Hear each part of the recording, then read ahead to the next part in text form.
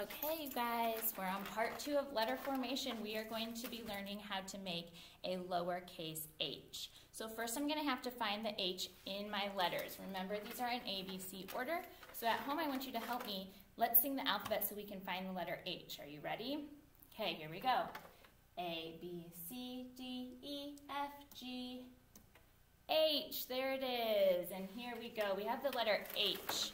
So remember on the sound card, the letter H had a picture of a hat because we want to say H hat. I'm going to say that again. H hat. H hat. It's your turn. Are you ready? Oops, it's crooked. Here we go. H hat. Why don't you do it one more time? H hat. Good job. Okay, I'm going to show you how to make a lowercase h on our foundations board. A lowercase h is also a skyline letter. What does that mean again?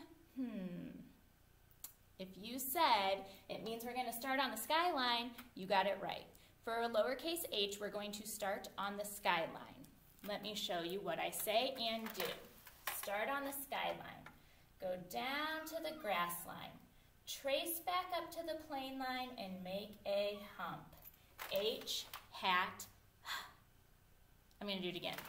Start on the skyline, go down to the grass line. Trace up to the plane line and make a hump. H, hat. Can you try it with me at home? Here we go. Start on the skyline, go down to the grass line. Trace up to the plane line and make a hump. H, hat. Let's try it one more time. Start on the skyline, go down to the grass line, trace up to the plane line and make a hump. H, hat. Good job, boys and girls. Okay.